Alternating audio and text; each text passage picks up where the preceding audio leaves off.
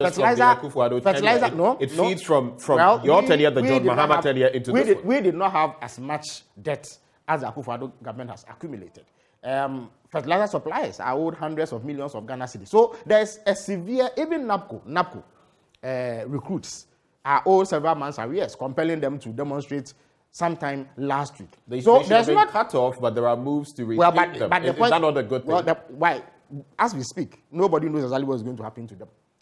Who, in his right senses, sets up a scheme that runs for only 3 years? After 3 years, what should the recruits do? So clearly, there's a huge problem with the management of this country as far as the Akufo-Addo government is concerned. They have not been up to task. They have been an appalling failure. Now look at